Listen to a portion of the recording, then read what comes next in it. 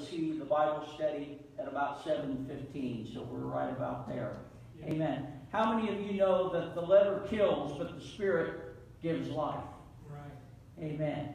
The Old Testament taught us what sin was and taught us what would send you to hell. But in the New Testament, we got the good news. Amen. And we got life through the power of the Holy Ghost. If you're glad you've got the Holy Ghost, say amen. Amen.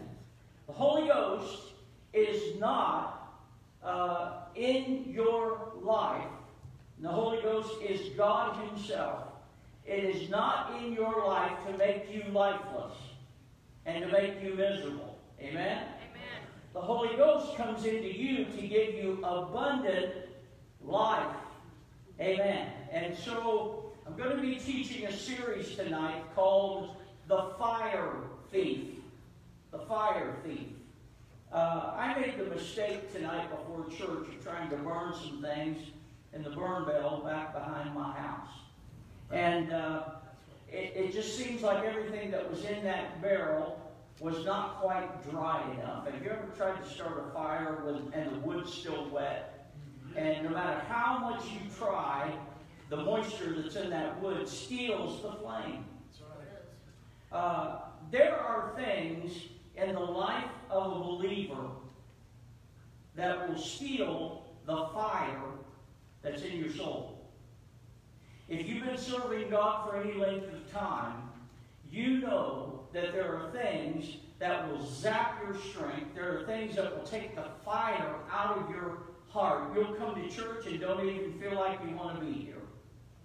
You'll hear a gospel song and it seems like it just does nothing for you. Well, when those things begin to show up and when things begin to steal the fire out of your heart, that's a dangerous position to be in.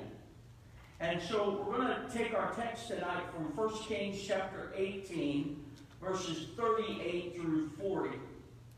And Brother Dan, if you could put that up on the screen, that'd be great. 1 Kings 18, verses 38 through 40. Listen to the word of the Lord. Then the fire of the Lord fell. Wouldn't it be something if in our town of Elwood here, we challenged all of the Satan worshipers. And we said we're going to put God on the test at the city fountain, and we're going to set up a sacrifice.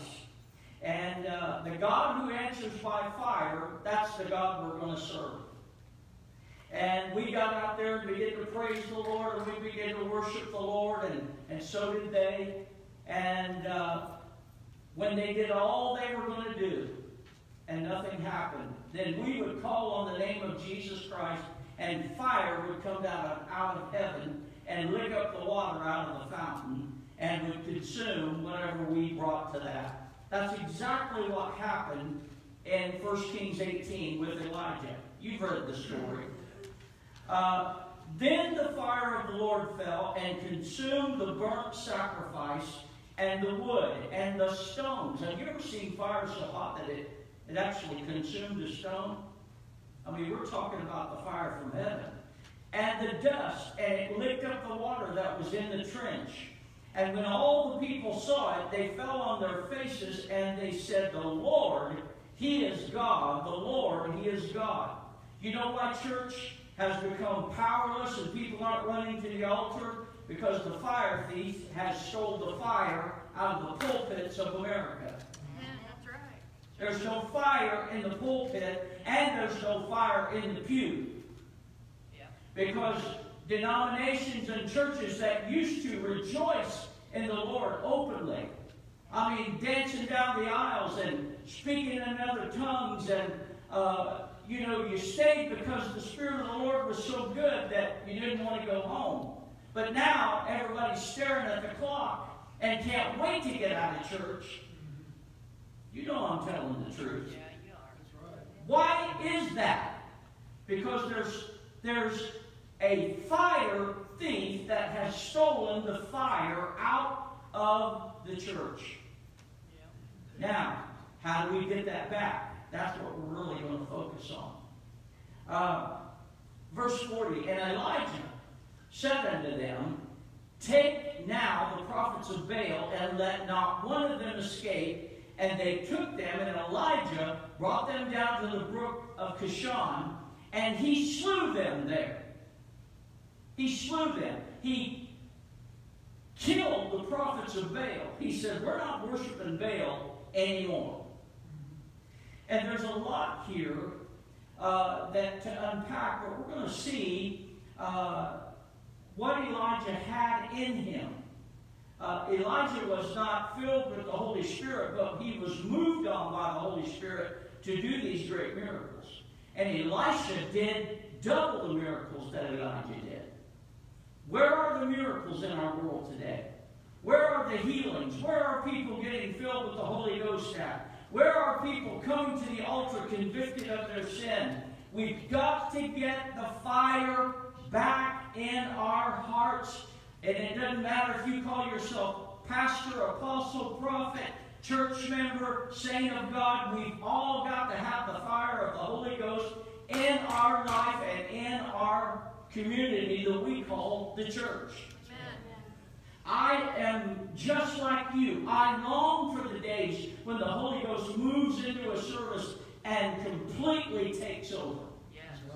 I long for the days where we're singing a song and it doesn't matter what we're singing, that the Holy Ghost comes in and people just begin to get out in the aisles and come to the altar and weep because the Spirit of the Lord has overwhelmed them. But what we've got today is people nitpicking the songs rather than worshiping the God who we're singing to. That's the truth. And we've got to leave behind the arguments and pursue the Holy Ghost. And so I read a quote today that really touched my heart. Jim Elliot, who was martyred for his faith, he said, "Forgive me for being so ordinary while claiming to know such an extraordinary God." We talk about the Holy Ghost. We talk about the fire. We talk about all these things. But do we have it? Do we have it? Are we filled with the fire of the Holy Ghost on Monday, or is it just a Sunday-only thing? I'm telling you, you can be reignited by the power and the passion of the Holy Ghost. And I, for one, as a pastor, I don't want to play church anymore. I've got to be full of passion and fire of the Holy Ghost. And if we leave here, there's no telling what God will do in our lives, in our homes, in our community, if we are impassioned and on fire with the Holy Ghost. Somebody say amen. Amen. Amen. Don't talk about a great God if He's not great to you. Don't talk about the power of the Holy Ghost if there's no power in you. We've got to get that back. And I'm going to tell you how. When Jesus taught on the subject of prayer, He said, pray this. He said, pray, thy kingdom come. Whose kingdom is it? It's God's kingdom. Thy kingdom come. Thy will be done on earth just like it is in heaven. I was praying tonight in the prayer room. I said, God, in heaven, people don't lack for anything.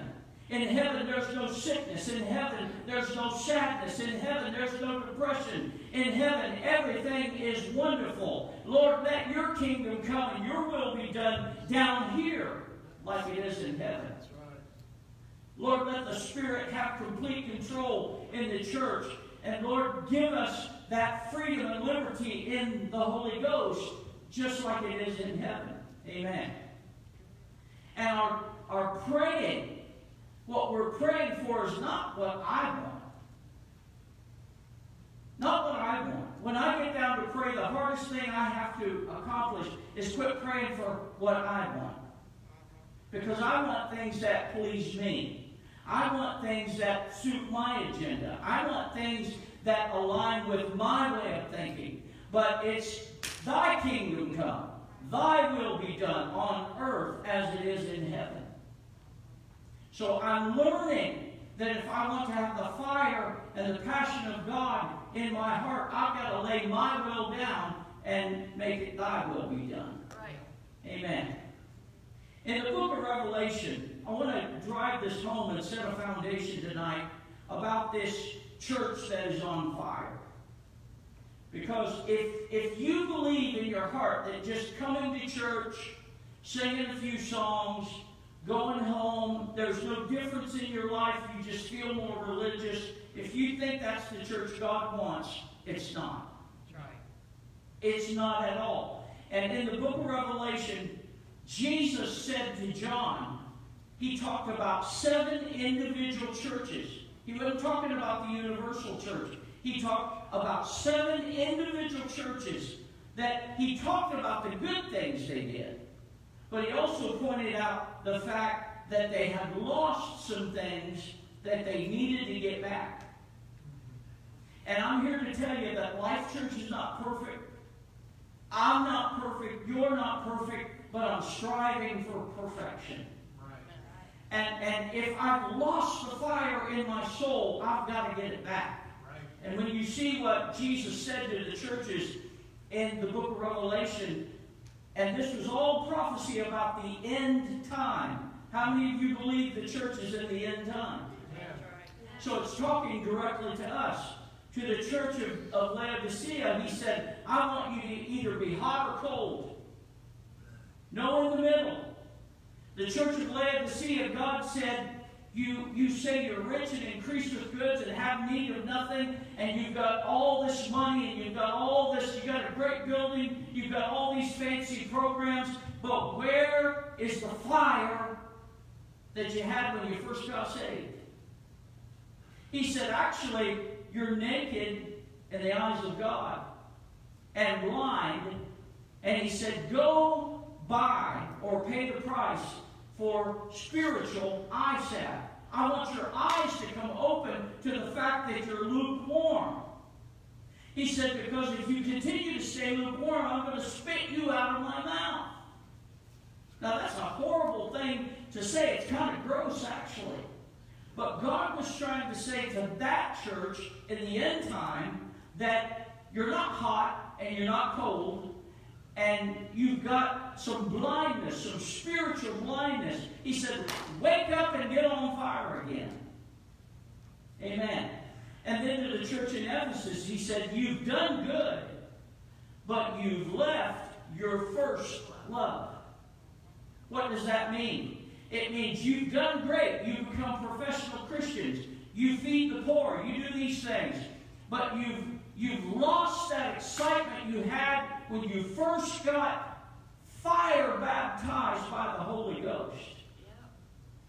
That's what Jesus said to the church in Ephesus.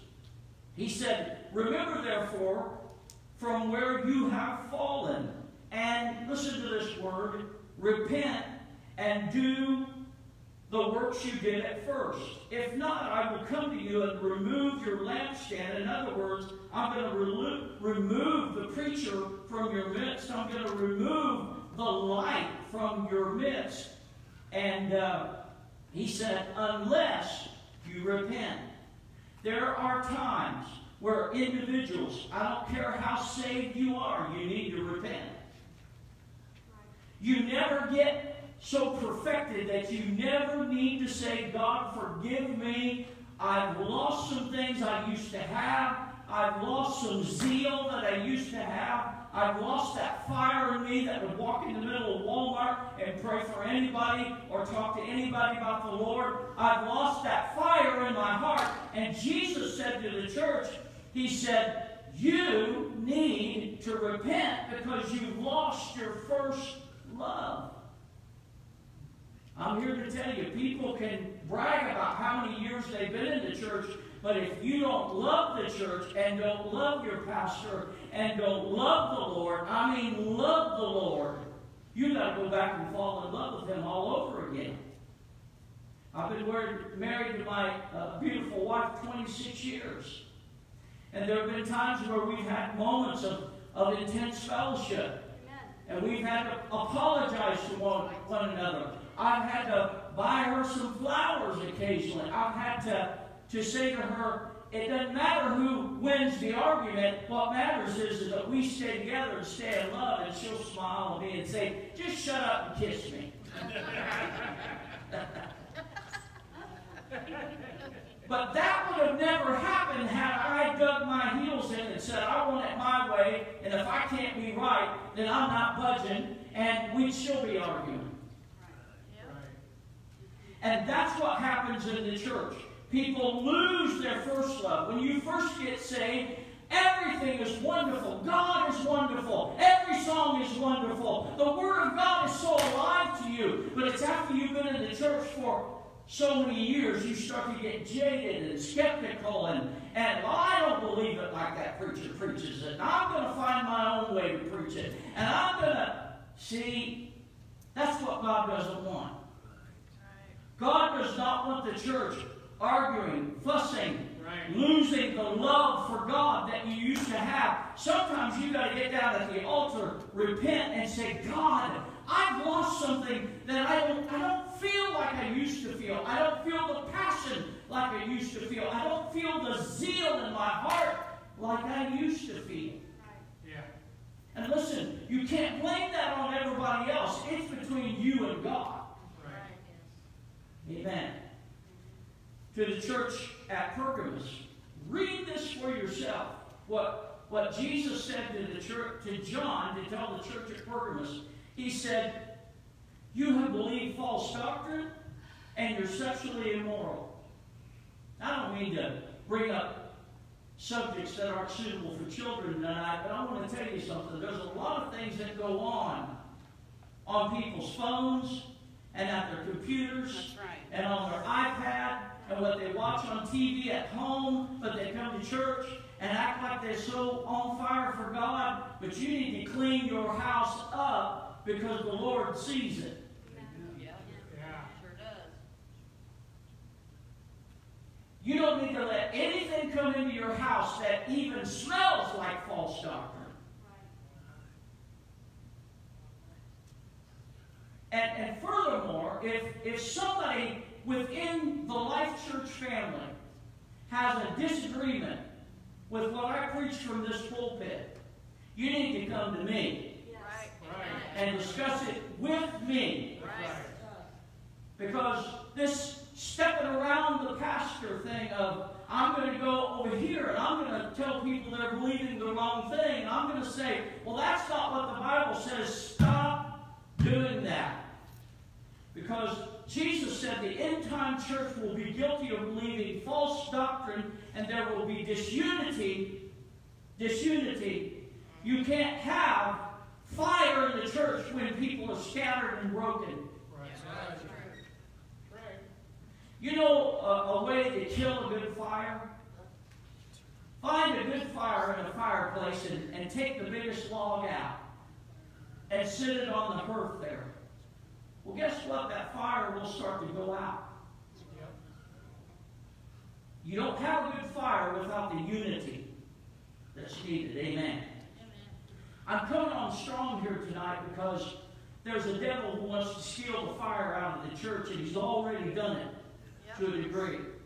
He wants to steal the fire out of the pulpit because preachers are afraid to preach the truth for fear of people leaving the church. For fear of people causing problems within the church. Listen, we need to take the fear out of the pulpit, and we need to get the fire of the Holy Ghost in our heart to such a burning passion that all we can do is come to church, all we can do is go out in the streets and share the good news and forget about arguing about who's right and who's wrong and who did this and who did that. Stop all of that, because that's part of the trick of the enemy that he's going to use in the end-time church. The church of Thyatira. Jesus said to the church of Thyatira, but I have this against you, that you tolerate that woman Jezebel. Now this is not a pick on women thing. What that's talking about is the spirit of Jezebel that can get in the church. And what that is not, listen to me, there's a lot of people who thought the spirit of Jezebel was somebody wearing a little bit of makeup on their face or a gold earring in their ear. That's not the spirit of Jezebel. The spirit of Jezebel is an intimidating spirit that wants to intimidate the truth and wants to intimidate the people in the pew it fractures the church. One side believes this person. One side believes that person. And nobody believes the truth. That's right. Amen. The scripture says, you tolerate that woman Jezebel who calls herself a prophetess. Everybody in the church that calls themselves a preacher, apostle, prophetess is not a preacher, apostle, or prophet. Right. Amen. But the end-time church will go, ooh, that looks spiritual. Yeah. Ooh, that gives me goosebumps. I don't care how much it gives you goosebumps. If it's not coming straight out of this book and is not biblically based, stay away from it. Yeah. Because it will drag you away from the fire of the church. Amen.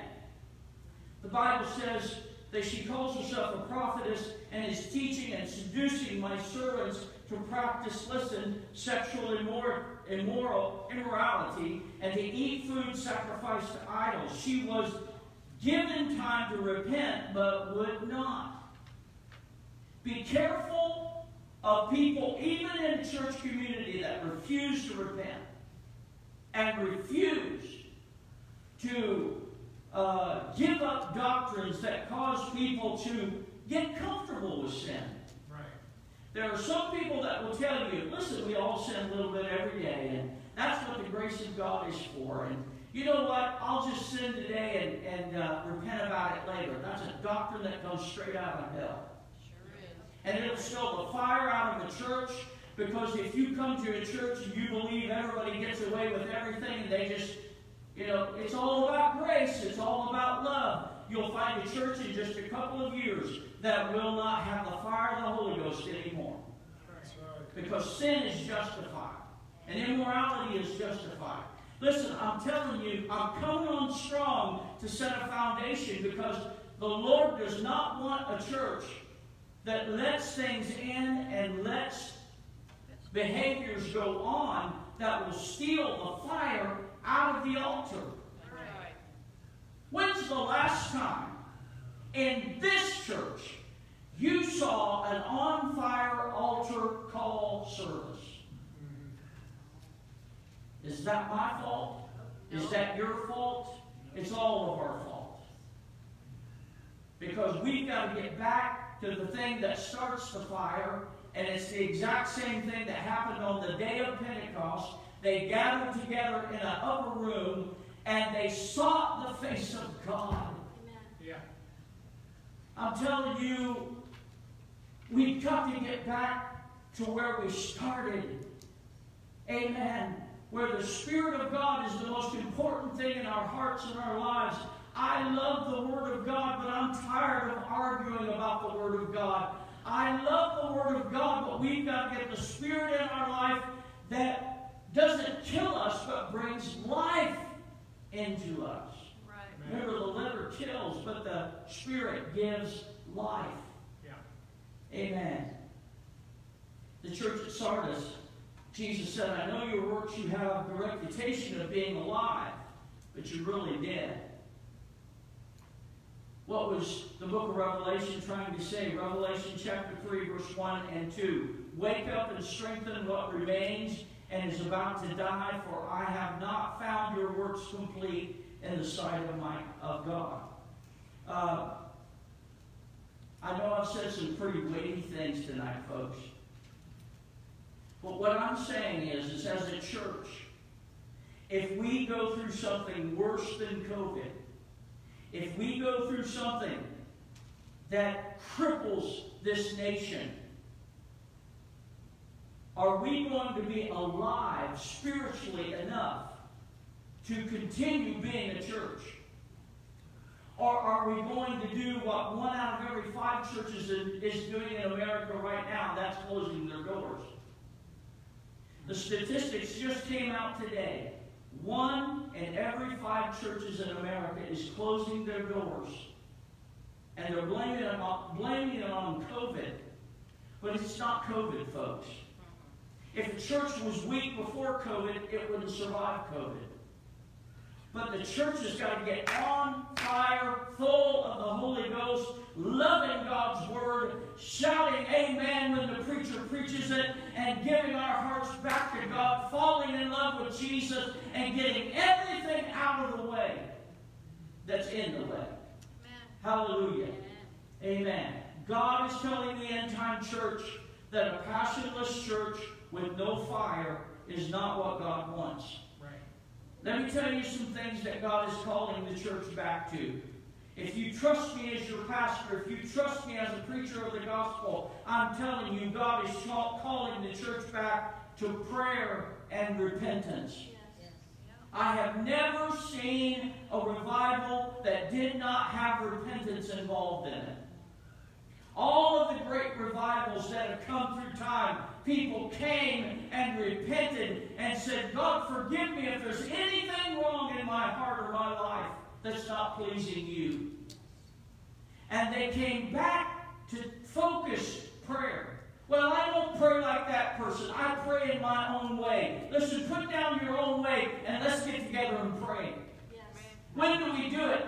Come early on Sunday. Spend 10 minutes in the prayer room and get on fire for God. I guarantee you that service will be one of those in fiery services you've ever been in. That's right, man.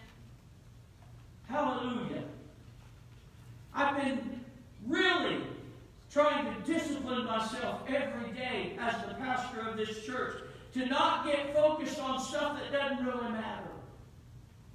And get back down to reading God's Word or reading a good Holy Ghost-filled book and spending some time praying. Because listen, it mattered to Jesus in the book of Revelation, and He spoke to the end-time churches. He said, I don't want you lukewarm, I want you on fire for God. Right. We've got to go back to our first love and our first works. Ask yourself this question. What was I like when I first got saved? Was I happier? Was I more enthusiastic? When I first got saved, what's the difference in my behavior from when I first got saved to now? Do I come to church like I did when I first got saved? Well, Pastor, that's too much to ask of us. No, it's not. You can fall in love with your Savior all over again. You can open the Bible when the Holy Ghost has really lit a fire in your heart, and you'll say, man, I've never saw that before. I've got to go tell somebody what I got a revelation of. Yes. You know, sometimes I feel embarrassed. And I don't mean to bring up Facebook because it can be good and bad. But sometimes I think, well, maybe I'm too spiritual on Facebook because really all I really ever put on there is my daily devotion or a scripture, and I don't put too much else on there. I used to. But something struck me in the heart and said, you can't be too full of the Word in 2020. You can't talk too much about Jesus in 2020. This world needs Jesus. This world needs the Holy Ghost. This world needs to repent. You can't talk too much about Jesus in 2020. I'm not going to apologize because I love Jesus with all my heart. I'm not going to apologize because I use Facebook as a platform to share my faith. Amen. Amen. I'm not going to apologize because I am proud of the Word of God. I'm proud of what I know about the Word of God. Not apologizing anymore. He said, well, you sound too religious. You sound too... Listen. They said the same thing about Jesus. They persecuted Him. They persecuted the apostles. And maybe they'll persecute you and call you, oh, look at them, they're goody two-shoes. But listen, let them say whatever they want. But when the trumpet sounds, you're going up and they're not. That's right. Amen. And I've decided I want to take as many people to heaven with me as I can. Because as bad as COVID is, it's still not as bad as hell. And hell is a horrible place with fire and torment and gnashing of teeth. And do we not believe in hell anymore? We've got to get that fire back. We've got to remove any kind of false doctrine or anybody who, listen, I'm not about getting rid of people in the church and forcing people to leave and any of that. But if you cannot repent to God, you don't really want to belong to a church anyway. If you think you know it all and you think you've got the absolute perfection of your theology and you're perfect in all of your knowledge of God, listen, I don't know everything about the Bible. And any good Bible scholar will tell you, I haven't learned it all yet. So put the religious weapons down and say to yourself, Lord, set my heart on fire, and if I need to learn something new, help me to learn it. Amen. We can't have false doctrines in the church. We can't have people that refuse to repent in the church. Humble yourself before God and seek His face. And you'll get a fire in your heart, and you'll find things to do in the kingdom of God that you haven't done in a long time. Right. Amen. And the church has got to deal with this thing called the Jezebel spirit. The Jezebel spirit. It was a spirit. What is the Jezebel spirit? We're going to talk about some of these things at length, and I'm running out of time. But there is a spirit that will cause people to be intimidating and a bully.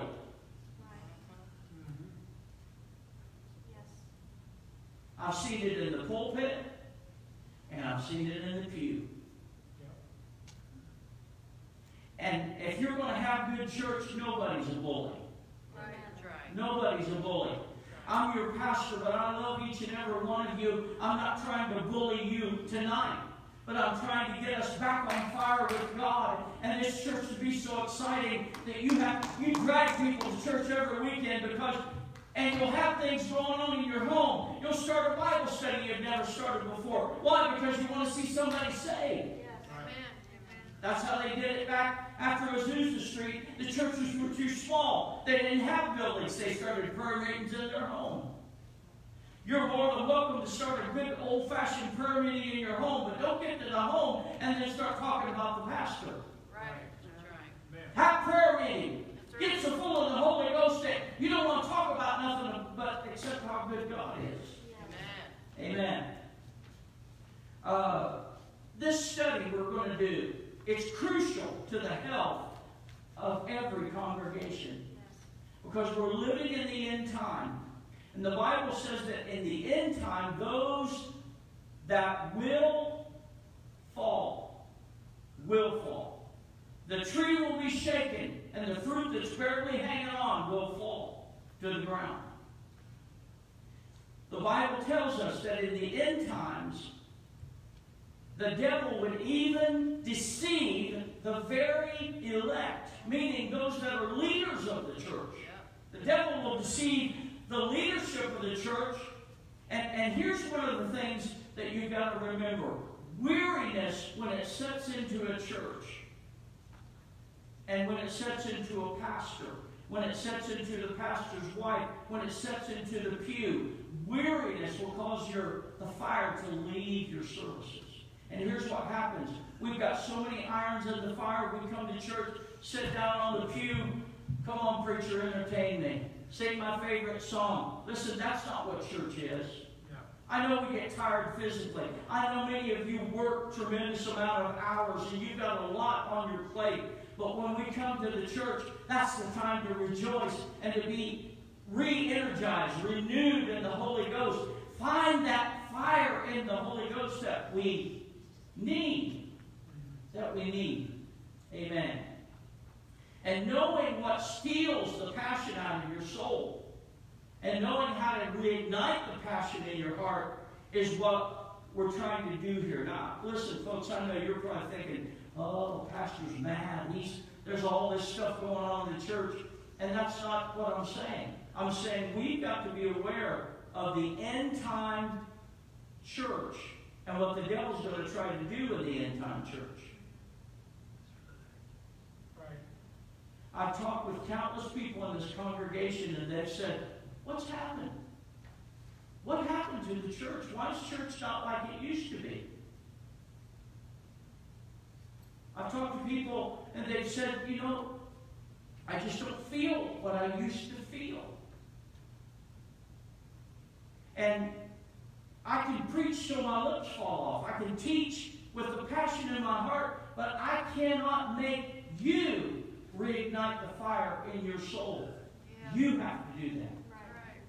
You have to say, God, I don't even have the desire to pray anymore. God, when I come to church, I'm so tired. I'm looking at the clock the whole time. God, I don't enjoy it. Tell God all about it. Right. Yeah. Tell Him what's going on in your heart. Tell Him, God, I need to be refilled, renewed, overflowing with rivers of living water coming out of me. Amen. I need something, God, that will wake me up in the middle of the night. I can't sleep till I go pray. I need, God, your word to come alive to me because it's been too long. Yes. Hallelujah. And we're going to talk next week about the man Elijah. Isn't it something how we read in our text tonight? Here he is calling fire down out of heaven. He's shaking his fist at Jezebel. He's cutting the heads off of priests who worship Baal. And you're going to see that right after that, Jezebel shook her finger at Elijah. And he took off running and hid and said, God, this ain't fair. I'd rather just die. Something stole the fire that was in him. And you've got to be aware, because the Bible says our God is a consuming fire. So if you've got the Holy Ghost and you've not got no fire, I know that sounds country. But if you've got the Holy Ghost but there's no fire in you, something's not clicking just right. Yeah. Amen. And I want to be on fire for God. I don't know about you, but I want to come to Sunday church and then get on Facebook and say, you're not going to believe what happened in church today. Right. I want people to come to Wednesday night Bible study that have never come to Wednesday night Bible study, and we get to shout and praise the Lord even on an old dry Bible study night. Right. Amen. It can happen. Yes. It can happen. I want people to bring in demon-possessed people on Wednesday night and say, I've got a child that's something's wrong in them, and this whole church begin to pray, and that young person be delivered. It can happen. Yes. But you've got to get your fire back. Yeah. And you've got to know what steals the fire out of your heart and out of your life. And you can't blame everything on the devil, even though he's behind it. But you've got to say, God, put a passion in me that is unquenchable. Right. Put a fire in me that the devil can't blow out. Right. Remember the story of the big bad wolf and the 3 pigs? You know, when they found security, they got in a strong house, a brick house. And the church has got to be a brick house, a strong house, a house that the devil can huff and puff at, but he cannot harm us. Amen. Praise God. How many's glad for the church of the living God? Hallelujah. Amen. Let's stand tonight. We're going to pray. And we're going to pray for those who joined us on Facebook. We're going to pray for this church. And you are the church. Yeah. Hallelujah. How many wants the fire to come back into your heart like you've never had before? Yes. Praise God. I tell you, Sunday morning, I don't know what's going to happen in here. But I want the fire to take over and us to just begin to have the gifts of the Spirit begin to move again. Yes. I want to see the Lord begin to heal the sick. People begin to be delivered. And the altar to be what it always should have been. And that's an altar that's on fire. Amen. Praise God. Let's pray. Father, in Jesus' name, Lord, we need the fire to fill our hearts again. Lord, we are crying out to you, Lord, in repentance. If there's anything in our heart or our life that is not pleasing to you, we ask you for forgiveness. Lord, we humble ourselves before your throne and before your word.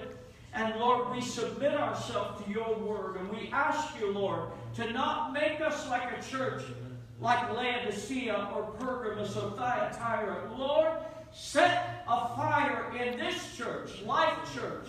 And God, cause our hearts to burn with passion for your word and passion for your kingdom.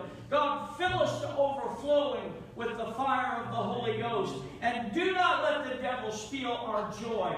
Do not let the devil steal our faith. Do not let the devil steal our passion for you, God.